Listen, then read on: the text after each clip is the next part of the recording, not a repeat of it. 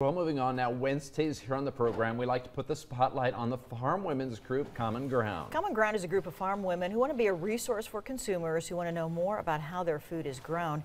So joining us now is Crystal Klug from the Columbus area. Thanks for being in here today. Yeah, thanks for having me. Yeah. So we just did a story kind of on small businesses, and I know small businesses are feeling the pinch of the economy right now when it comes to food prices. So let's talk a little bit more about what maybe you're seeing.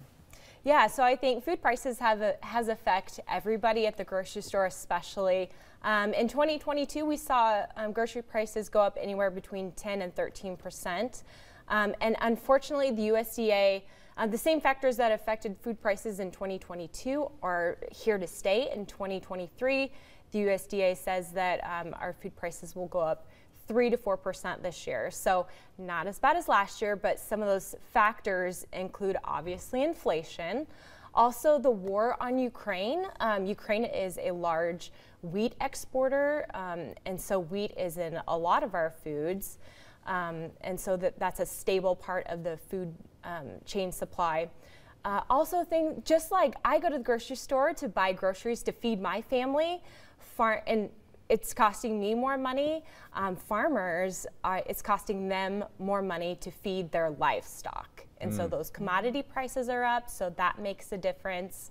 And I know if you own laying hens, you feel pretty good about yourself right now. So we saw a huge jump in eggs. I know in December they were up 60% from the year prior.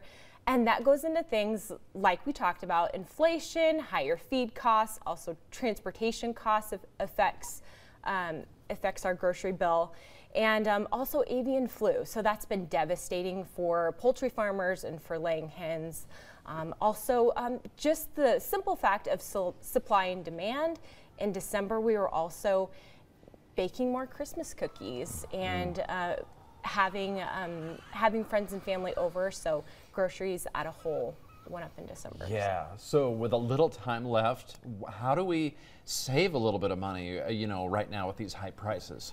I think you can really utilize your freezer, stock up when grocery stores do have sales. You can freeze just about anything, but just be conscientious. Just because it's on sale, if your family doesn't already use it and you don't think that you're gonna go get through that food, think twice about buying it. I know food waste is such a huge issue, and my husband will attest, I buy a lot of lettuce and it goes to die in the back of the fridge. So we all need to be better about point at me, weren't you? The spinach. Yes, yes. We all need to do better about what we should being honest with ourselves and what we should buy. I know, you have these intentions of having these salads and things, and then absolutely you forget.